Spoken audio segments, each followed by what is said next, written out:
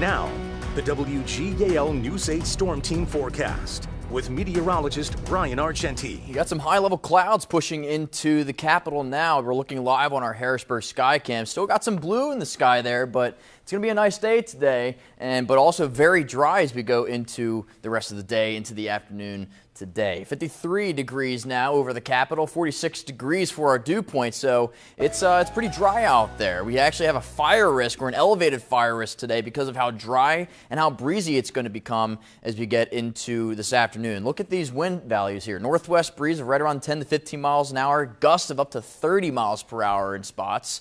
So I would beware if you plan on doing any burning today. I would try to refrain from doing so today until we're out of the elevated fire risk. But overall, we're mostly sunny today, 62 to 66 degrees. The breeze diminishes by the time we get into tonight. It'll be mostly clear, 36 to 40 degrees for your lows. And as we go into tomorrow afternoon, 54 to 58 degrees, cooler. It'll be mostly sunny again, thanks to high pressure that's building in from the west. 48 now in Lancaster, 45 in York, 56 now in Carlisle, and again, those dew points out there across the Commonwealth, we are dry as almost a desert out there. And some of these current sustained winds, we're starting to see the pickup in the breeze here. 5 miles an hour in Lancaster, 6 miles an hour in York, now 12 miles an hour in Lewistown. So again, with the dry conditions as well as the breezy weather, I mean, we also have low relative humidity. This is going to elevate the risk of wildfire spread today. So again, I would refrain from doing any type of burning today.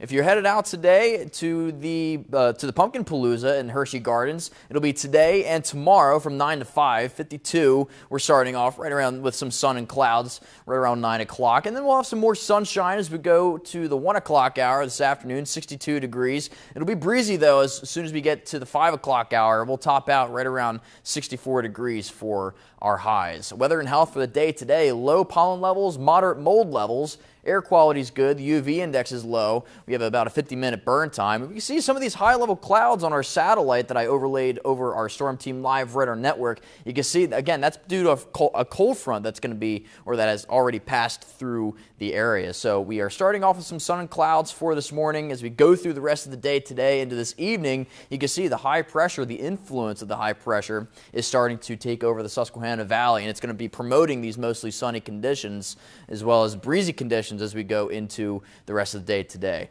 Now tomorrow, to start off your Sunday morning, we're still mostly sunny. It's a nice day tomorrow, and here comes that high pressure building in from the west. That's going to settle in over the area as we go into the day tomorrow, as well as into Monday morning and also into Monday evening. So nice couple of days setting up for us here these next few days. Although for Sunday night into Monday, I want to make a quick note. We rated it as an impact night from Sunday night into Monday morning. Now the reason why is because you see this temperature here, the lows for Sunday, right around 36 degrees.